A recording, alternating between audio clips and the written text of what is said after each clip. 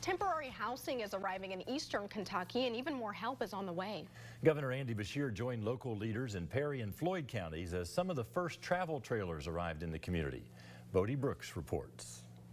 We're going to be here every single month and every single year it takes to rebuild. More than a month since the floods struck eastern Kentucky, signs of recovery as 41 new trailers arrived, giving a stable place to stay. We have hundreds of people on the waiting list for temporary housing, many of whom are sleeping in tents, vehicles, damaged homes with mold rapidly growing along the walls.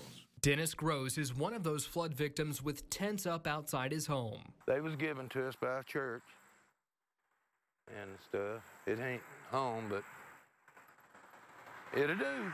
He, like so many others, have been frustrated over a delay in direct aid. He hopes to get a trailer to shelter his mom. We was promised this, promised that. I'm a veteran, and I know how it goes. There's a lot of red tape anytime you do anything when you fool with the government.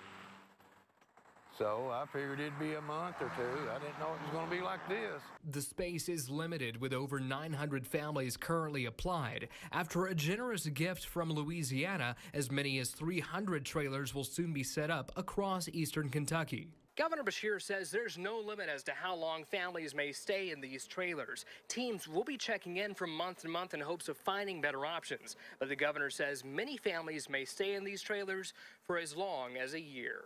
This is not the long-term solution. 20 years from now, we don't want to see eastern Kentucky residents living in them. But as the region recovers, Hazard Senator Brandon Smith knows there is a concern some flood victims won't come back and is promising continued support to avoid an exodus from eastern Kentucky. I don't want my district to be the trailer park capital of the world. I think people deserve better than that. A lot of people lost beautiful homes, and I want them to know this is just a segue to get you back to that beautiful home. In Hazard, Bodie Brooks, Fox 56 News.